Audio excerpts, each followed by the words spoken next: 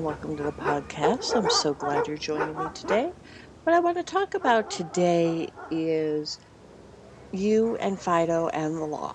Now, you don't need to be a lawyer to own a dog. I mean, I'm not a lawyer either, but it's good to be able to do some research to discover the laws or the ordinances that are within your city or your county that may affect you and Fido.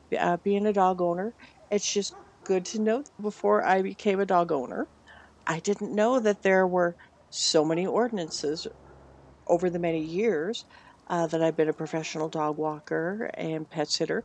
I do look up those ordinances. I do tend to know them. They're easier to find on the internet right now, but you can get in touch with your county, whether it be the animal control. Sometimes it's the health department that takes care of what those ordinances are.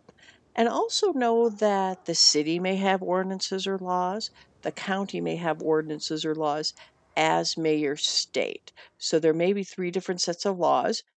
They may be the same, they may be different than one another, but it's good to know. It's just good to know what may or may not affect you. First and foremost is getting a dog license.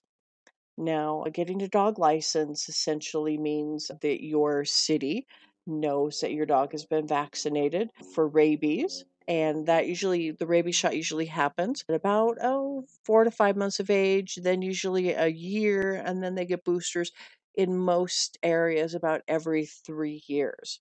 You fill out a piece of paper, you pay your fee with the city, and then they give you a tag that you attach to Fido's collar. And some states, some cities will let you know when it needs to be renewed. Sometimes it's yearly. And with the 3 years rabies laws, sometimes it is every 3 years. And also, there are some cities and counties that are requiring that your dog be vaccinated for even more than the rabies vaccine. There's parvo, there's distemper, there's a number of types of vaccinations that your city or county may require. You can look for low cost clinics. You may be able to find them. That would also, you can easily find through a Google search too. Some cities and counties are requiring, unless you have a special license, that you must spay or neuter your dog. That I didn't know. I just thought that it was what you did when you went to the animal shelter and you'd adopted a dog that was spay or neutered before you brought it home. And that is to help control the overpopulation. And unless you have a breeder's license, then you can't breed your dog. And I guess with the pet overpopulation, then that's understandable. And next ordinance that most people probably do know about is taking care of your dog's business, picking up their poop. Like humans, like everything, we poop. We do.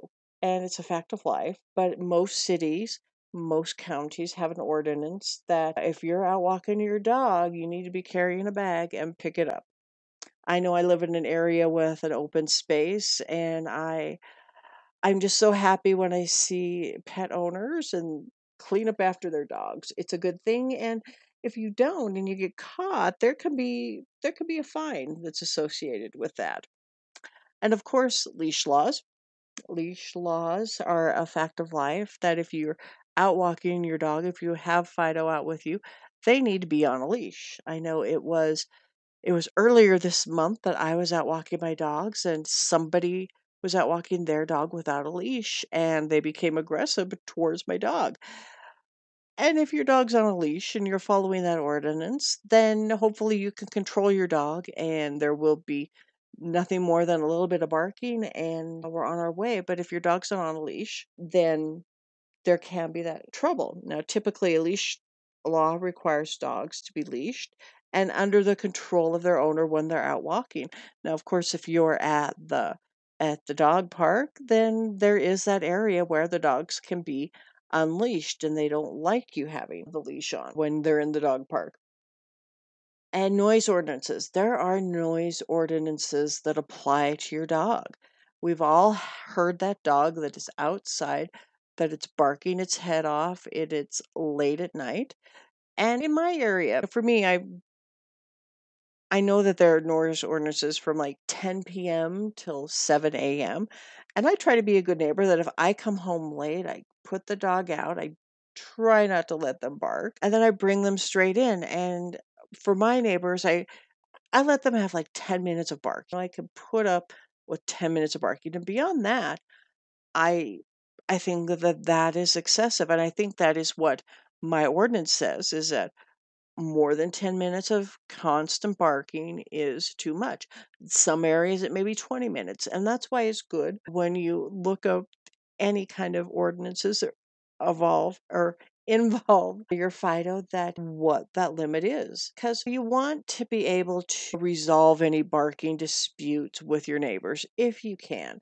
My dogs, I put them out at 7 a.m. When I first got up, was getting ready for work, put them out, took my shower, brought them in. Well, they might have been barking for 5 or 10 minutes, and I had a neighbor who had just usually gotten home from work. They slept days, they worked the night shift. They came by and said, "Hey, your dogs are barking too much." And I was like, "Okay." So it's best to just talk with your neighbors if you can. Let them know what the problem is. Are they barking forever? Because, like I said, for me, 10 minutes, that's it. And I bring in my dogs. And that was okay with my neighbor who came over. 10 minutes at 7 a.m. and about 3 p.m. because I worked from 7 to 3, and then around dinner time. And they were okay with that. They knew that at 7 a.m. they'd be out for like 5 minutes. It's normal. And I'd try not to have them bark, but they're dogs. Dogs bark. And the neighbor was reasonable, and we were able to work something out to where he could come home from his job and get the rest that he needed from working nights. And I could let Fido out and let them do their thing in the morning, let them out in the backyard, and not have to police them the whole time, all the time. And so barking dogs can just be a real difficult experience. If you truly cannot talk to your neighbor, you may have to turn to your animal control and talk with them about what can be done. What can they do to help you? Especially in this day and age, you don't know what you don't know about your neighbor. And so, it's best to proceed with caution. Some counties have limits on how many dogs and cats you can have. I know in my particular area, you can have no more than four, and that is no more than total. And so, if you have 3 dogs and 1 cat, you're at your max. If you have 4 dogs, if you have 2 and 2, you're at your max. You know what that is? It it is really just to keep the animal hoarders or the people who collect animals beyond what their ability is to provide for those pets and keep up with their needs. So know what those rules are. And that animal hoarding brings us into what are the rules of preventing animal cruelty. Having too many pets in one house, it is cruel. They don't get the attention they need. They don't get maybe sometimes the food or the cleanliness that they need. There's many reasons why having too many pets is cruelty. There's many definitions of cruelty, and there's many different ways of cruelty, and that is something that, again, your county may have an ordinance for or not, but maybe worth a talk with your animal control. And last but not least, rules about dogs and vehicles. Now, I had a great talk with Eve 2 episodes ago and we got into dogs and hot cars and how she has her dog with her all the time. But in her particular vehicle, she has an air conditioner that works with the engine off. And there are good Samaritan laws, and there's many steps that you have to do before you would be able to break a window. 'Cause for me, I didn't know that you might have the air conditioners running and Fido is just fine. The windows are up and it's 101 degrees. There are those scenarios. So it's good to know what your ordinances are and maybe what your state law is regarding having dogs and vehicles in hot weather. So just a real short episode on some of the law regarding you and your Fido. And I hope that you've enjoyed this episode. If you've enjoyed this episode, if you enjoy Wag Woof Love, let your friends know. Please subscribe so that you can get a notification whenever a new one is released. I would appreciate that. Tell your friends. And if you have any questions or comments, you can go to the Wag Woof Love website and use the comment form, and I read everything. And if you have a question, sometimes I'm able to talk about those, answer those questions on the show for you. So take care. Ta ta for now.